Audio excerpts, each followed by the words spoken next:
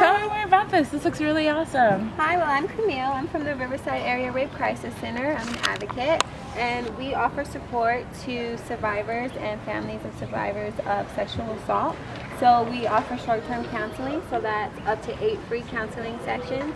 We have a 24-hour crisis line.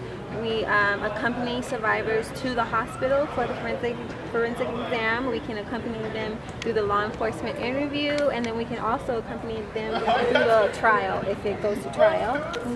We also do community outreach, so we can come into the schools, churches, any community and set up a presentation. We even have programs for little kids, so we can do talks on good touch, bad touch. We offer self-defense classes for little kids, for grown-ups. We can have female-only or male-only classes.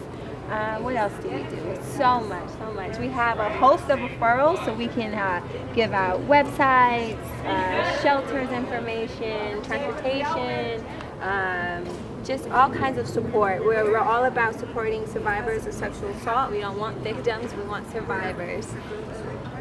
Our goal is to help the survivor move forward from that moment on.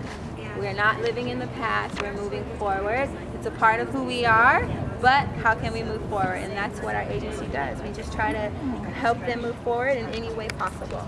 That's really cool. And this is located? We are in Riverside, and we service the Riverside area. And what else? It's completely free. Okay.